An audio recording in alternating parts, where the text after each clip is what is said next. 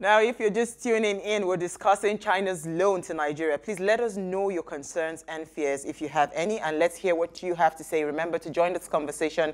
Tweet at us as Plus TV Africa or at Wayshow Africa 1 with the hashtag Ways, or you send us an SMS or WhatsApp to 081-803-84663. Now, we have an SMS from a viewer. I think his name is Kunle. Say, hello ladies, good show. The lady on blue jeans, her name is Uti, said Nigerian government collects loans for recurrent. This is not true because the government collects loans for capital projects, and the Chinese loan is a real project, and that is a capital project. Okay, I think we already mentioned that, but I wanted to ask, let me come to Mo. I wanted to ask Mo a question about the strategy.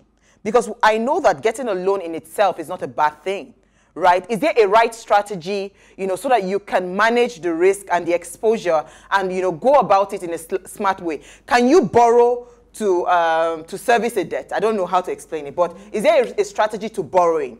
And if there's a strategy, are we getting that strategy right as a country? Well, there is a strategy to borrowing. I mean, the reason why you borrow is to provide infrastructure, and hopefully the infrastructure in turn provides income, jobs, and even so that you can easily pay off the loan. But if you don't have such a strategy in place, then why borrow? Because the whole attractiveness of borrowing is there, but when you have to repay these loans, number one, it comes with interest. Number two, our currency is very volatile, and since 1990, the currency has depreciated consistently and double-digit figure. Right now, we don't even know what the rates are, 400 and something it is.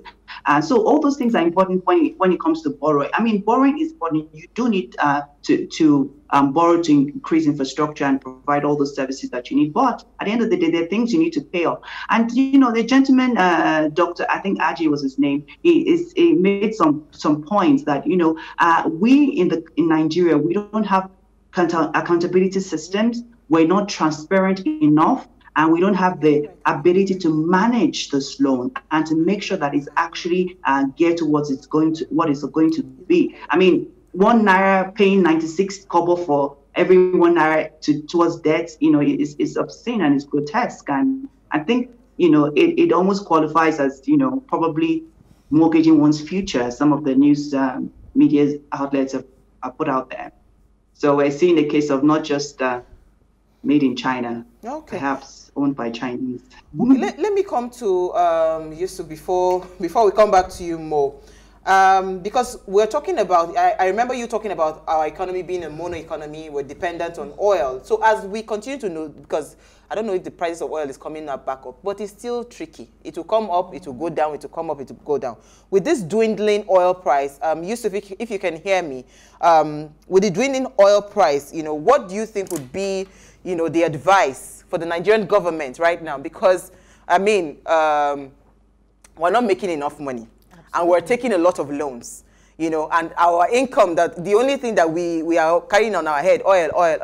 I mean, the whole world is moving away from that. So what do you think should be, the way forward? Yusuf, are you there?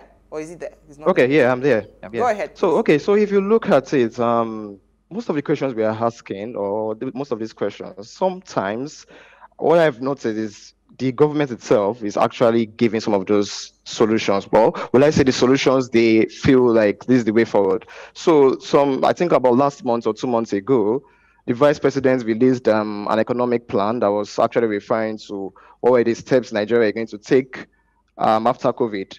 So this point you actually mentioned just now was actually one of the points they actually noted in that document. That plan noted that we can't keep them relying on oil because of the prices. So it's a volatile state, basically.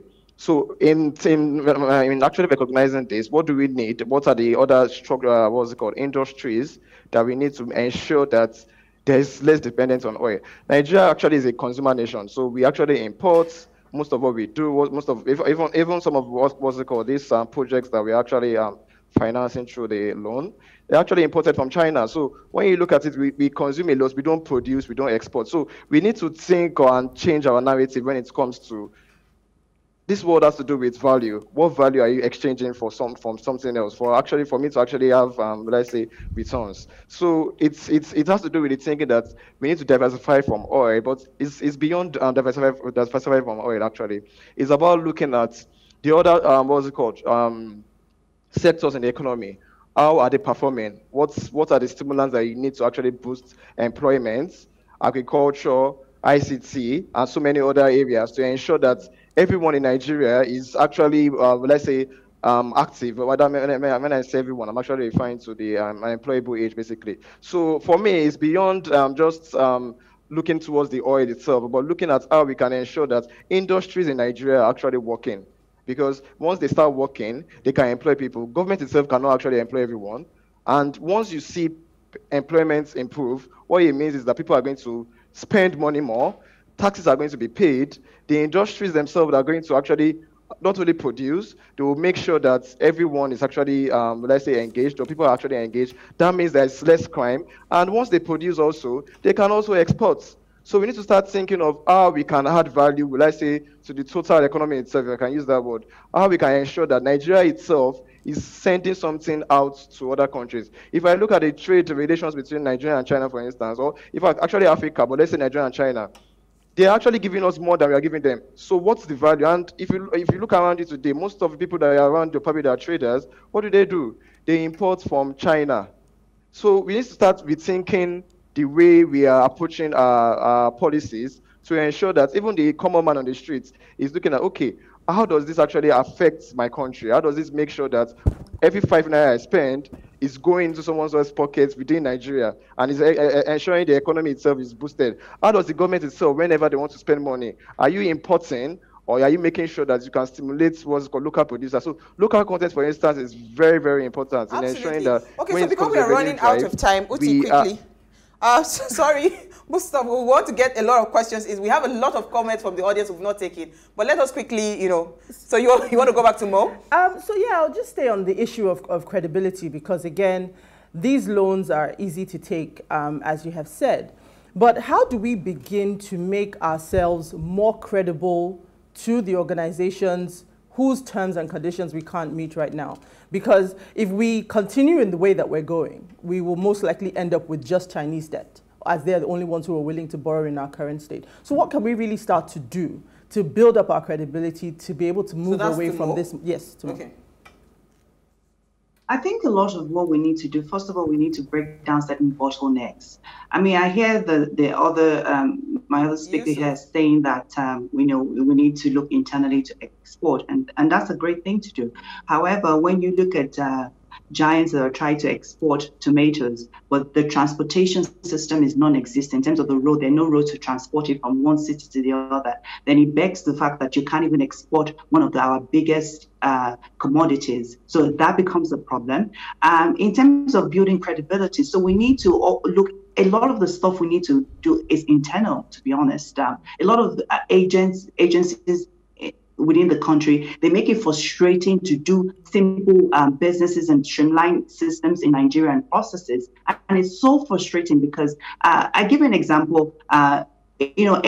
Planes come to Nigeria. We could easily export a lot of things, but they actually got to a point where they were putting bags to weight so that the weight on the airplanes could be well balanced. All of those things we need to address those things. We need to ensure that we have our books right. We have the debt we've incurred this year alone is astronomical because we're still a mono economy, 940 something billion. But then again, that's exactly what we paid in terms of debt. Every income we're using to service debt. So a lot of things need to be put in right internally. Some of the I remember reading the report of the World Bank wanting us to stabilize our currency, to make it one currency, because they realized that we had different, on the national window is 369 to the dollar, the black market is this, and they wanted us to stabilize that. And the central bank governor definitely has to work on that. So all those things we need to put right to attract loans on the agencies. But let's get something straight. It's not, even if you address what is internal and try to get loans and other agencies, you still have to pay those loans back. their loans. And to be honest, if you look at the Chinese loans at 2.5% per annum, and with a 7-year moratorium, 20-year tenor, those are not bad terms, to be honest, on the face of it. It's the collateral and what we need to give up as against those loans that really wastes us. Sorry to cut you. Would we even have the power? So I think that the point is that even if you take out those loans, we have to make sure our internal sources are credible, are accountable. Those monies are spent in the infrastructural development so that we're able to generate income and pay off those loans. Mo, I was going to ask you that you were saying something about, now I'm losing my thought. But you said something about negotiating the collateral, right? Do we even have the mouth to negotiate collateral? When we are going like cap in hand to these Chinese companies. So do we even have the political, no, it's not political power, the power to say, oh, this is, no, I cannot give you this, we can't negotiate because we are like, begging. And I think you make a very key point there. The truth of the matter is that we don't have the negotiating power because of the fat cat and deep pockets involved. Yeah. These same loans, the Chinese present it to the Americans, and they will never take those loans. They present it to the Europeans, they will never take those loans because they will never sign any of those stringent conditions. In fact, I remember reading a report whereby when they come to negotiating tables, they said, oh, if it's an African country, oh, come on, we'll wrap this up within an hour or two. We know exactly what they want. But if it's the Europeans or the American counterparts, we wrap it up. It takes days, weeks, and months. Remember, don't forget that the biggest debtor is America. They owe over $1 trillion to Chinese, and they don't come with those stringent conditions that we little African countries are owing. Zambia owes 7 billion. We owe 3 billion. Venezuela owes 19 billion, and so on and so forth. But yet, the conditions attached to those loans is completely so that means they have a strategy. But let's take some comments from our audience. God bless you, ladies, for this topic, and a big thanks to your guest in Kenya. Her name is Mo. Now, Nigerian government should please not mortgage our future. The loan is a very big trap for the future. Nigerian corrupt nature cannot allow us pay back the loan, and China will eventually take over our ports. If China gets Nigeria, they got the whole of Africa. That's it. But this guy did not put his name. Then Taufik says, I think we should be asking questions on how these loans have been spent. How economical is the cost of building this rail with other countries with similar rail projects? If Chinese are going to be maintaining this project, what do our labor forces stand to gain? Because I see more Chinese taking up jobs from Nigeria. Chinese are not our friends. That's from Taufik. Then Eric says, the Chinese understand our political system, that our political system is very porous and our politicians can be bought, so we should not expect Chinese to care for us. We must take care of ourselves. Now, we have so many comments. Angela is saying, I am worried we have politicians signing agreements at the expense of our country. These people bring money, expertise without transfer. They bring all Chinese staff into the country. Then Aya is saying, have we seen Chinese people coming in finance space in Nigeria in large numbers with a full Chinese team and little or no oversight on them? I think Nigeria should start protecting Nigerians. So she's saying Nigeria first. Now, Emeka says the East can be our China with a serious government. With the right willpower, we will change how we do business as little as palm oil still being imported. We have so many comments, but let me just quickly tie up one of the comments. We have so many comments, but let me quickly ask about this porous nature. And maybe let me come to Yusuf. Mustafa. Porous nature. Then Uti, what's your question? Is it for Yusuf? Okay, okay. Let's quickly take Yusuf. Quickly, what do you think about the porous nature of the politicians and how it affects us in Nigeria? So what do you think we should start demanding as Nigerians? In 1 minute.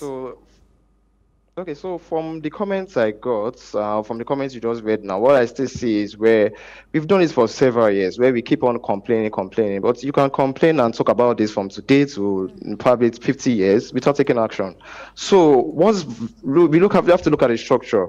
The executive, for instance, is the one that went into the loan agreement. The Ministry of Justice is in charge of what's called signing these agreements.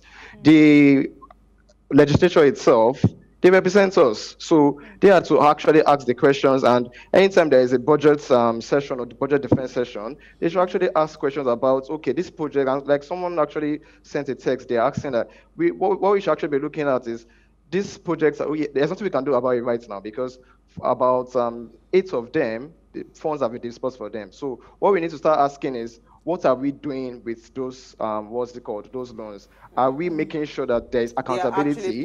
Are we making sure that there is implementation? Because it's not enough for you to borrow without seeing what is the, or will I say, the effect of what okay, so because we are running out of time. So sorry, when it comes to, you asked about porous nation. I don't want to focus on politicians. What I'm going to say is this, as the Nigerians, or as a Nigerian basically, because there was a study on the cost of corruption in Nigeria, and it was said that 117 million Nigerians paid bribes to public officials, and that was costing us about 675 billion naira. What does that mean? That means there's a lot of money that actually should go to the government itself that's not going there, and Nigerians are willing to cooperate with anybody that is corrupt, let's put it that way. So we tend to focus on the politicians, but politicians are probably how many percentage of the population itself. So if we do not allow that conducive environment for such activities to thrive, okay, I don't think they will have so much power over us. All right.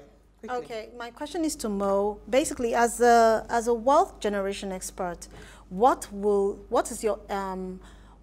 be your advice to the government of Nigeria on how to restructure the loan and how to generate wealth?